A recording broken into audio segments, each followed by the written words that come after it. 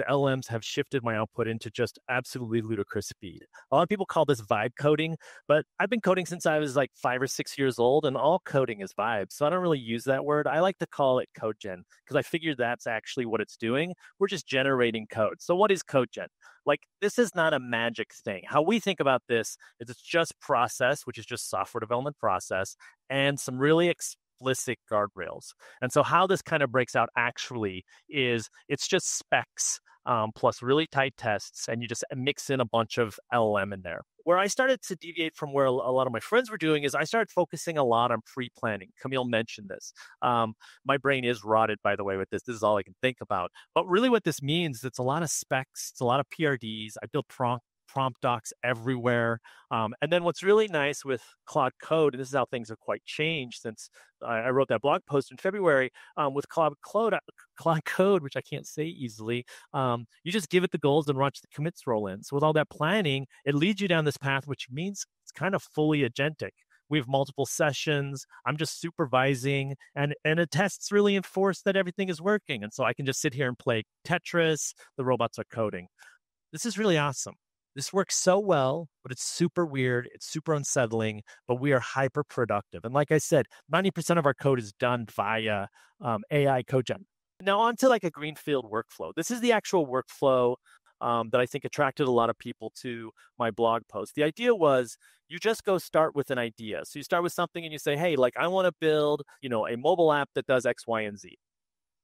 My biggest hack here is this idea that a conversation that you go to the conversational LLM, I use ChatGPT 4.0 and ask it one question at a time, or have it ask one question at a time. Sorry. So what I'll say is to it, the prompt is basically this: here is my idea. I want to make a mobile phone app for dogs or whatever it is. Help me hone this idea. Ask me one question at a time. I prefer yes or no questions. Now, as I unpack this, the reason why this is important is because what it does is it tells me, or it tells the LLM, that I don't want some really, sometimes it'll drop like 40 questions, and I don't want to ask 40 questions. I want the robots to do all the work. I don't want to do any work.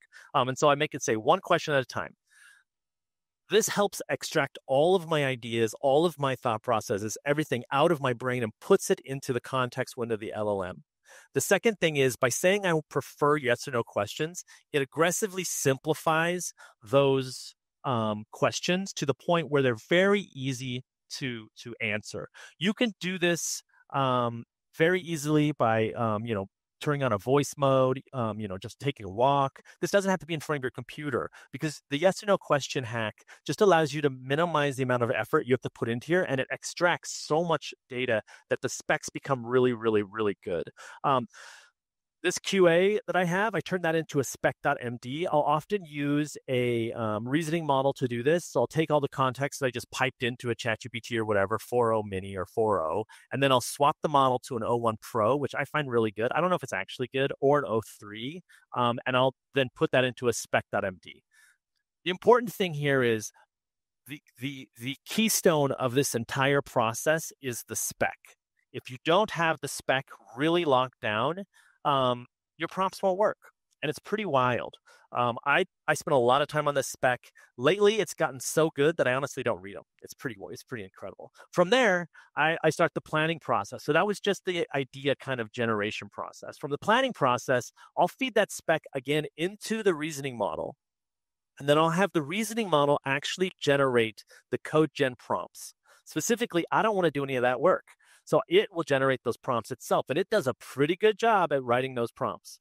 And then I have a couple docs, and I put those in my root. And then one of my prompts, if you check out my blog, I have an example prompt there for the prompt that generates a prompt plan. And I do a lot of TDD. So I do a lot of test-driven development. This really is the bumper for hallucinations. I don't get a lot of those. I've added an extra feature. I don't get a lot of just wild style stuff the LLMs are known for, because the test-driven development makes the LLM conform to a set of tests. And if the tests fail, it knows it's done wrong. Now, the cool part about this is it doesn't matter what you use to code. I use Claude Code, but you could use Copilot, Claude Web, whatever you want. You get to pick your poison.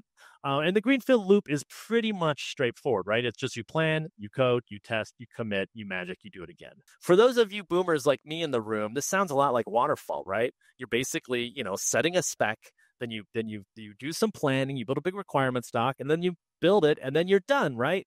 Well, Maybe, but the thing is, it's like 15 minutes. It's really awesome. And the LLM needs clear specs. It's basically like me in 2001 doing Java. Like I needed something really great. And the microcycle is waterfall, but it's so fast. And you can do it concurrently, which is really exciting for us. So we have one agent that writes code, another one that will write docs, and a third one will be boosting the tests. How do you make this more robust? Well, we think a lot about the code quality. So we're doing a lot of things like this. My friends are laughing at me about the formal proofs part because it's a pain in the ass and maybe it doesn't work. Who knows? But we've been thinking a lot about what is the defensive coding practices that can help us know what the code does when we actually don't know what the code does with our brains.